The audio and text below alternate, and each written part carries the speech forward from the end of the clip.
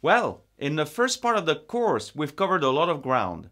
You now know how to classify carbonate rocks, you now know how to classify porosity, and you know the relationship between porosity and permeability in carbonates. In the second part of the course, we are going to focus on the depositional environment of carbonates and the rock record. So we're going to look at geometries of carbonates, we're going to look at facies model, and we're going to talk about sequence stratigraphy for the different types of carbonate factories that we've described before. You ready? Let's go to Texas.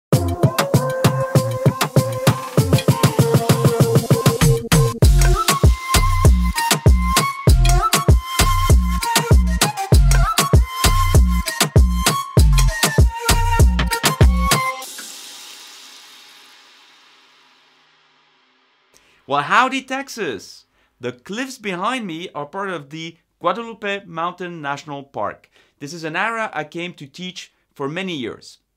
The Guadalupian is part of the Permian. So we're looking here at the top at Permian carbonates on top of Permian clastics.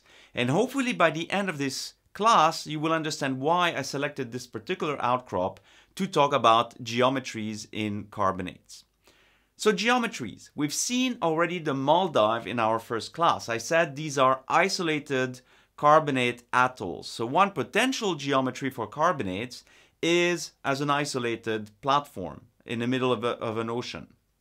But there's also many carbonates that are actually attached to continents. And when they're attached to continent, multiple geometries are possible. And we'll try to understand here what controls those geometries. So if we look at the potential geometries, on the one hand we have the ability to have shelf, so relatively flat top carbonate systems. And the classic shelf is the rimmed shelf. What is a rimmed shelf?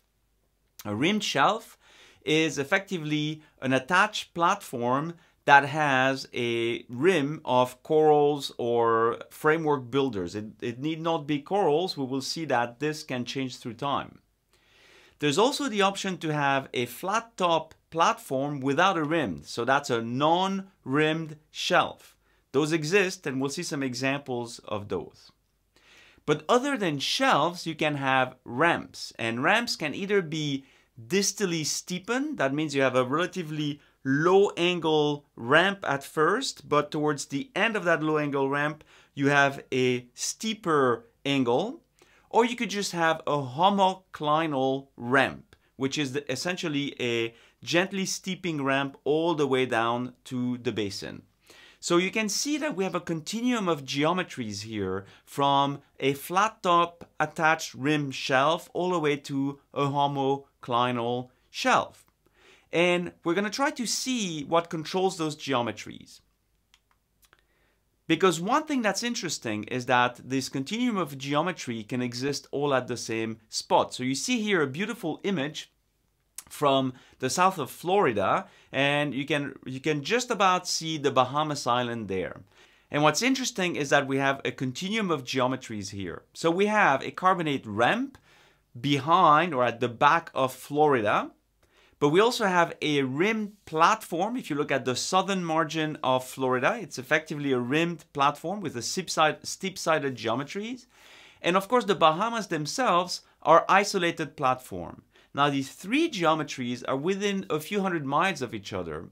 So what controls this? So let's have a look.